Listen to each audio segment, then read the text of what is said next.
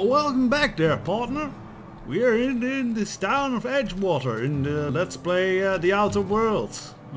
Yes, we've got a job to get the power diverted from away from a botanical settlement, because apparently we can steal a power regulator there. But there's people living there, and those might not be bad people. So Parvati here, our new friend, has asked us to first speak with a vicar before we go and handle this matter. So I guess we'll do that. And according to things, this is the church. I've always felt weird in here. It's too clean. I also think we'll put these subtitles, already put the subtitles on for dialogue. I think we'll also put it on for audio. I guess I'll also put it on for box, which is just in the world things. Alright. This is a very nice looking church. I like the design of this. Very lovely. Guessing we shouldn't... Oh! Uzi Vial. Apparently we are just allowed to take that. Thank you, church of whatever denomination this might be. I guess this is the vicar then. Nice room. Yes, what is it? You're an outsider. Fantastic. Vicar Maximilian de Soto at your service. Or Vicar Max if you're the sort who prefers brevity. And Ms. Holcomb as well. How rare to see you out. And with a complete stranger. Curious. Just tagging along, Vicar de Soto. Don't mind me. I so rarely get new people to talk to. Name your poison, anything at all. Spiritual counseling, this season's tossball predictions, the quickest way out of town. Poison? I thought this was not the cantina. So what sort of spiritual advice do you offer here? They who are not satisfied with their work are satisfied with nothing. No. How about, work fortifies the spirit. True exhaustion awaits idle hands. Ew. Seriously, that is what you're selling here? Selling? No. It is free for all who seek it. I'm sorry you don't find these tried and true words of wisdom to your liking. No, it's more like we're paying you with our souls for the privilege. All these platitudes about just enjoying your work. Have you looked around recently? Have you? These people need something, anything they can grasp to survive. Delving into the metaphysical minutiae of the grand plan would be nonsense to them, if not worse. My apologies. The townsfolk are having a tough time of it, and it's been difficult for me to enrich their lives. They are good people. It is just difficult to reach them. Well, yes, with this type of nonsense, why would you bother? So, Parvati wanted me to talk to you when Risk asked us to do something. What? I thought you would talk to him. You wanted to speak to me, Ms. Holcomb? Every time I've tried to engage you in conversation, you look at the floor, answer in single words, and slink away. I can't imagine what would be so grave as to drive her to my mission. What has Mr. Thompson asked you to do? Apparently to cut off power of Adeline's deserters. Depriving them of safety from the marauders and wildlife. I can see why that troubles you. Miss Holcomb has a soft heart. Always has, if you believe the talk. Well, that's nice. What do you think about Adeline's group then, Vicar? They rejected the order of society and live beyond the walls so thoughtfully provided by our Spacer's Choice patrons. Does that strike you as a responsible life choice? I don't know. Apparently I don't have the intelligence for this, what a shame. So what do you advise then? Assuming your goal is to save as many as possible, then you should bring everyone together. Send the power to Edgewater and convince the deserters to return to the fold. I see. Well, that would be lovely, but is that even possible? Not if things are left to stand as they are. If you don't mind a bit of unsolicited advice, be cautious on your way to the geothermal plant. It is not as safe as you might assume. I was not assuming anything. What was that? One of the reasons I transferred here was to fulfill my duty in hunting down banned heretical texts. I happen to know such a book is, as we speak, tainting a collector's library in Emerald Vale.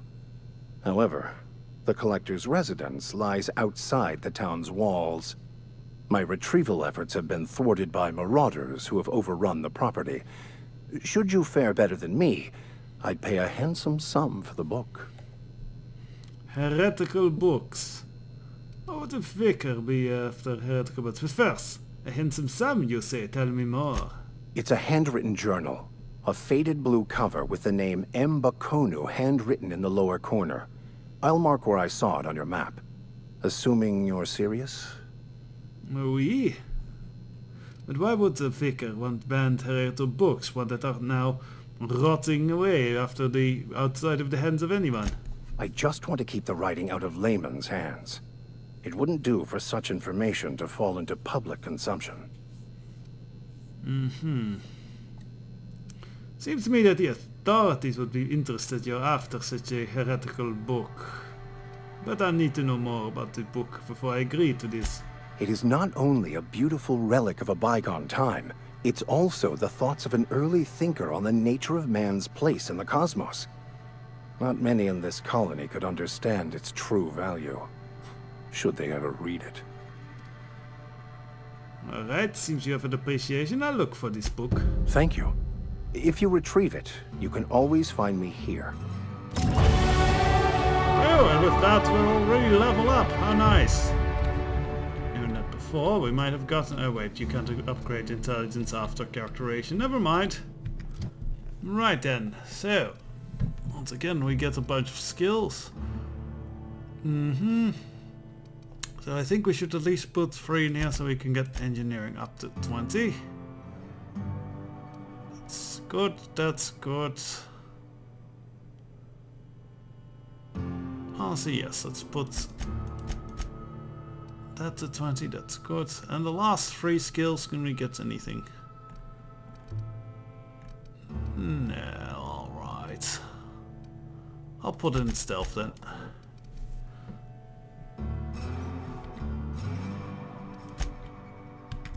And that's another level up. Right then. Towards this western town. We still need to collect some debts apparently. So let us see who's still wanting. You think corporate's ever gonna visit? I'm not holding out hope. So let us actually put some help from the journal in there. Small grave matter. Yeah, let's set that as our searcher so we see where we have to go. 37, that person is close.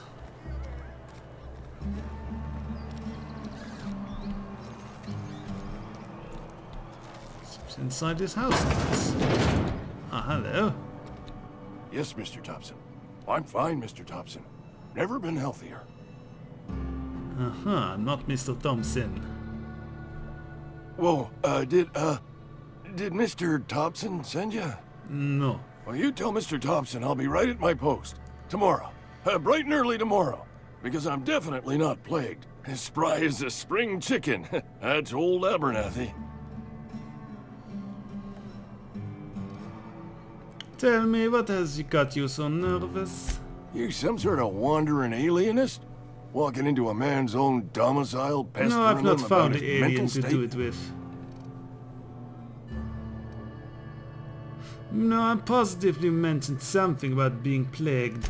You don't know that. I could have been saying anything. Maybe I said vague. No, You know my how ears are words good. sound a mite strange when you're sick. Wait, no. Oh, damn it. Okay, listen. Maybe I am feeling a little under the weather, but I swear I'm on the mend. Please, don't tell the constable.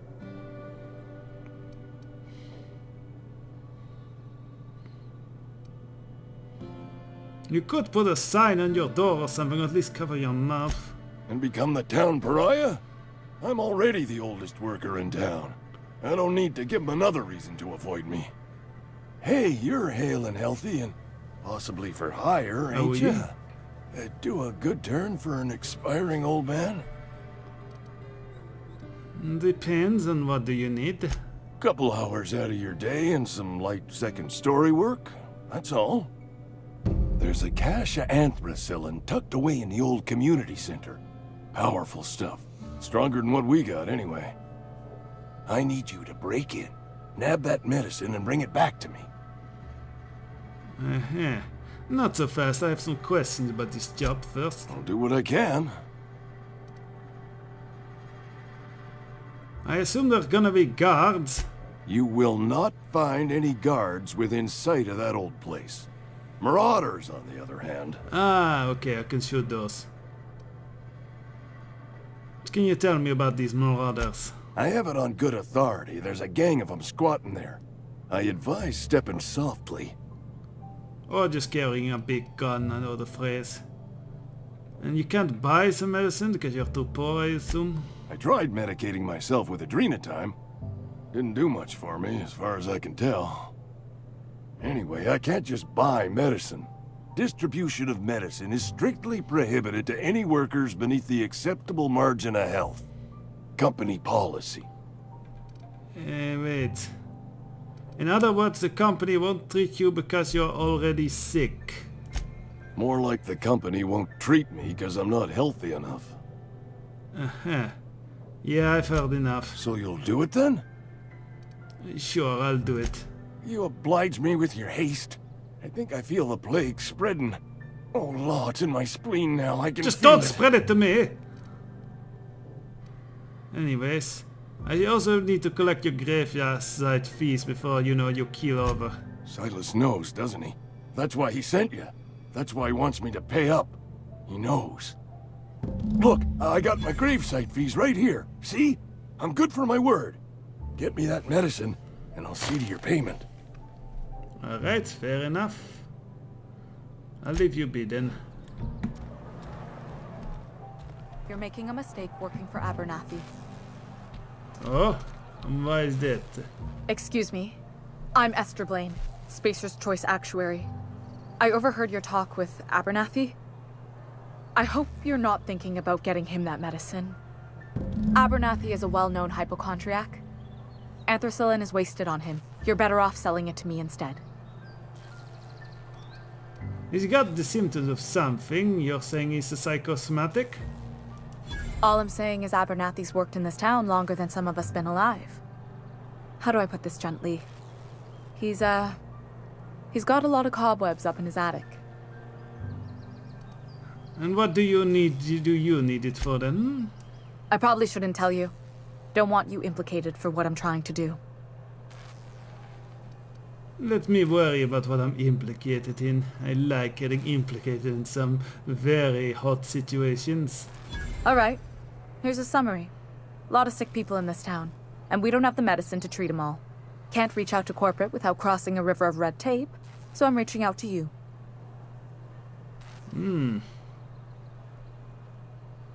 So you need someone to smuggle medicine for you under the table. Something like that. Look, I'm not in the habit of law-breaking, but sometimes you've got to do the wrong thing for the right reasons. Alright. That's all I can ask of you. Alright, so counter offer. So, well, quite a list of things to do. Let's see, how many other graveyard fees we can collect here in town. I think there's one over there. Also might want to have some word with Mr. Thompson, honestly. One of the people's apparently in the cannery. Right. I want to hear more about what's been going on in this town from the horse's mouth, as it were.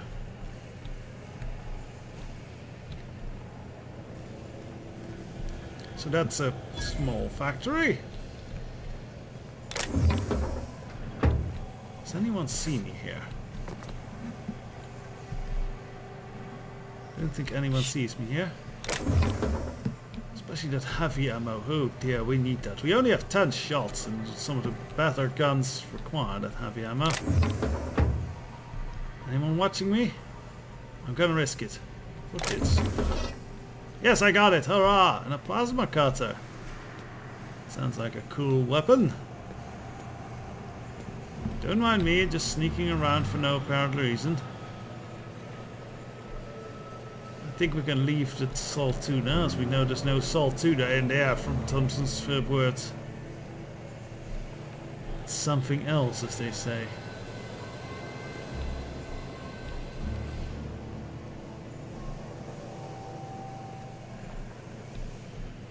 Yeah, that's not salt tuna. That's rat, basically. Sprat, it's even just 2 letters off. No, they're very huggable. Still wouldn't want to eat them. Lost and found. Found. 1 left hand severed at the wrist, some bone damage. This is the second unscheduled amputation in this many months. Please exercise caution and safety around the machine.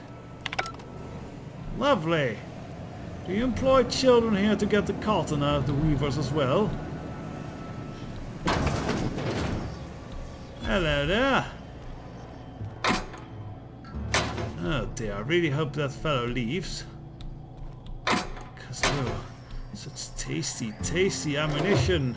And adrenals and stuff! I'll come back here later when there's no one around.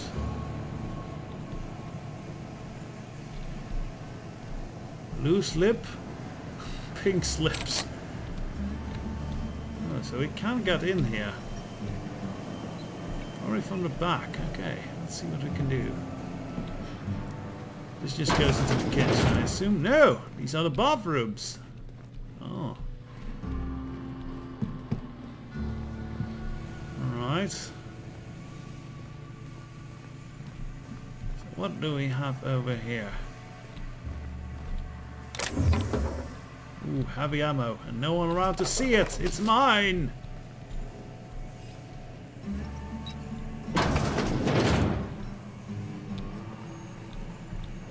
Second floor, okay.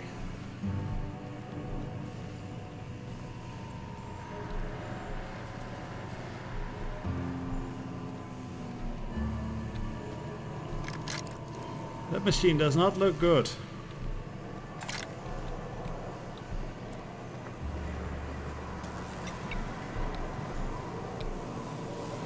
Ah, there's a power converter, but yeah, I'm guessing we better not grab those.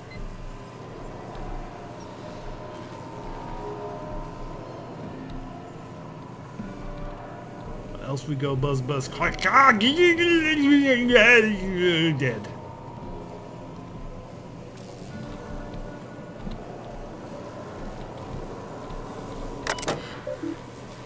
Quarry, geothermal facility. Please just show geothermal. Best you can afford. Guess we shouldn't disengage the power regulators just yet, no.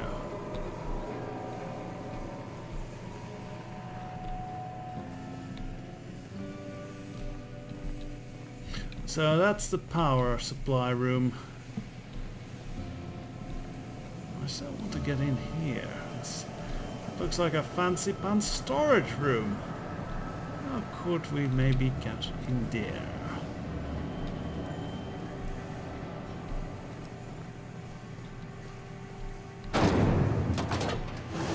Ah, nice exit door. Only you can protect fourth quarter profits. I don't think that's how the phrase is supposed to go.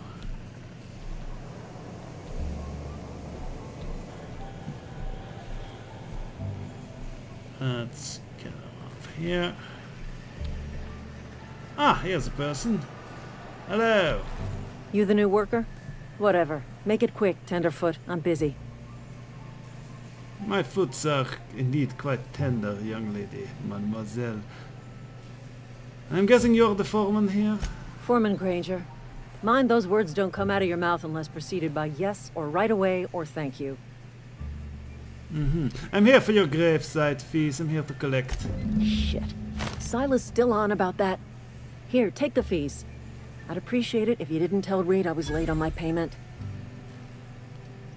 These aren't papers signed in your name, though, and you don't look all that dying or dead. Because they're not my fees and not my gravesite. Guy I worked with shot himself. I paid the bill. Oh, that's awfully kind of you. I could do without the sarcasm.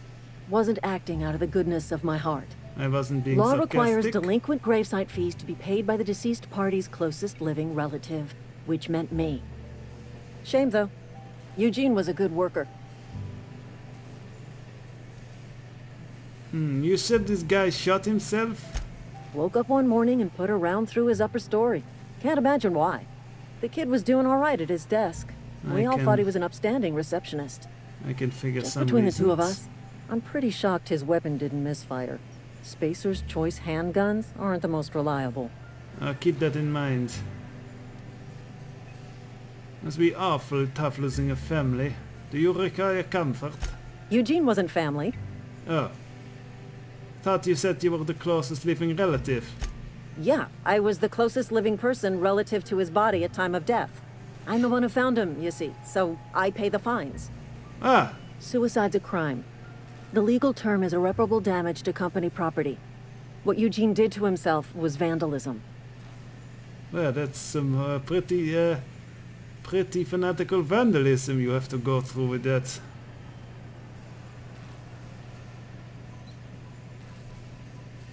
What are you going to do? Arrest his corpse? When one of your workers commits a crime, the entire town pays for it. In other words, Edgewater would have been penalized pretty hard. Whatever Eugene was worth as an asset, we would have had to pay out of pocket to Spacer's Choice.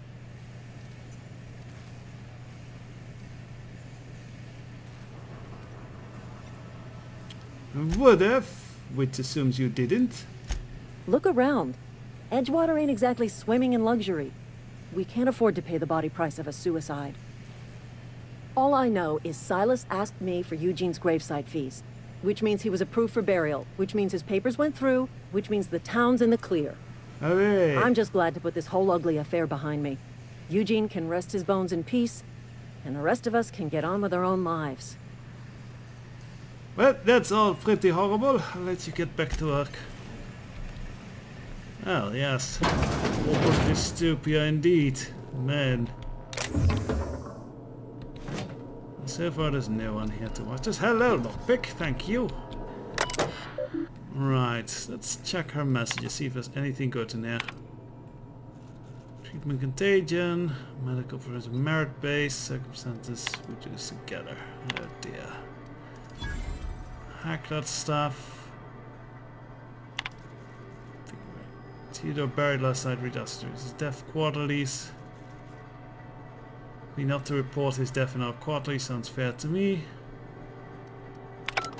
That's all pretty horrible. Ooh. Stuff.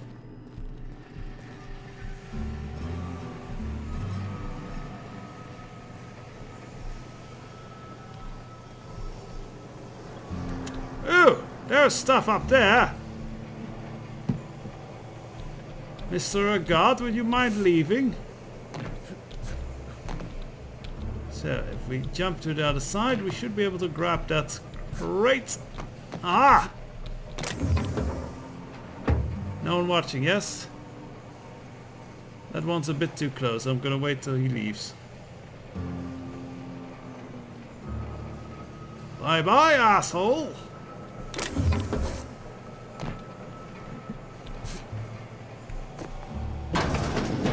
That's the threat. I'm not going to steal salt tuna. I've seen what goes in there. That's not... That actually is like you should pay people to steal that. There's no one up here, so let's have a look in this room. Ooh, free stuff. I don't know what everything was that we picked up, but gotta make it quick if we want to finish our looting on time. Engineering Volume 2. Booze.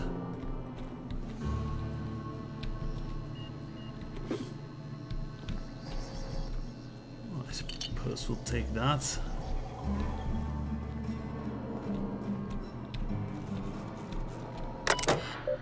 So, what's in this terminal? Nothing of interest. Okay. Well, I think we have one more person we're going to have a chat with in town. And then next episode we'll leave town to go hunt down a whole bunch of items and stuff outside the town. So where is... I think he's over there. Yes. Oh, something else popped up. But no, this one's first. It's the last of our gravesite fees. Oh, I cut my own hair. But Conrad sells real good disinfectant. Uh-huh. Do you really cut your hair? I have my doubts. Hello there, Conrad. Please don't touch anything. Your hands are probably crawling with germs. I don't know if Physical germs crawl. hygiene recapitulates moral hygiene. Cleanliness is next to lawfulness. I'm not quite sure. Do all your haircuts come with a free lecture? We don't believe in free anything here in Edgewater. We're a Spacer's Choice company. I'm Conrad. You will report to me if your hair fails to meet Spacer's Choice aesthetic standards. You will also report to me in the event of your death, standards. whereupon I will clean and prepare your remains for interment. Prepare my remains for what? Burial? Burial, in the unfortunate event of a fatality. It's what a barber does. We make you presentable. Speaking of burials, I'm Silas here to send me to collect your fees. Ah, gravesite fees. Silas and I had talked about this at length. I thought I'd made it clear my pecuniary situation precludes the necessary restitutions. You can use all your fancy words as you like, but you're broke, you're broke. As broke as pie crust, friend. Bidless, indigent, destitute. I simply cannot afford it. I am a blemish on the prosperity of our fair settlement. When I expire, I expect Silas to toss my body into a ditch. It's not too different from the graves I've seen outside of town, really. It's quite a bit of drama there, Conrad. You should do some audition. Thank you, no. I despise the serials. Tell Silas I can't afford to pay. And that I fully expect to have my medical rights revoked for this dereliction. With my apologies. Hang on. Medical rights? Some time ago, I fell ill with the plague. By the grace of the law, and through my own hard work, I'd proven worthy of treatment. Frankly, I don't imagine I'll earn that right a second time. The barber work hasn't been profitable, you see. I've had to keep this old place running with my own savings. Just give Silas an IOU, then you can get the money later. You're not dying yet, are you? Not a bad idea. But I'd need some kind of collateral. My pair of lucky clippers! No, that won't do. Your idea intrigues me, but I'm afraid I don't have anything to give Silas. I'm open to suggestions. I'll let you think on this, and I'll let you know if I think of anything. Much obliged. Right, so another job. Find something Conrad here can put up for collateral. And yes, I think the next one we can leave this town. We'll see. Don't go knocking your work. So, well, this has been another episode here in the town of Edgewater. More adventures soon to come. So until then.